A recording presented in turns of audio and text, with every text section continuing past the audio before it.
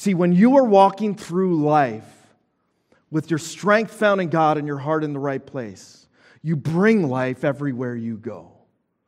You leave pools of hope so that even after you've walked through those hard places, other people still find hope and life by how you've changed the valley.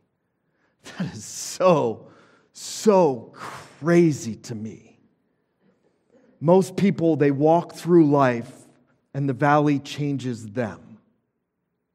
But you, through your faith, through your strength, through your courage to just take some steps through the tough stuff, depending on God and focused on Him, you change the valley.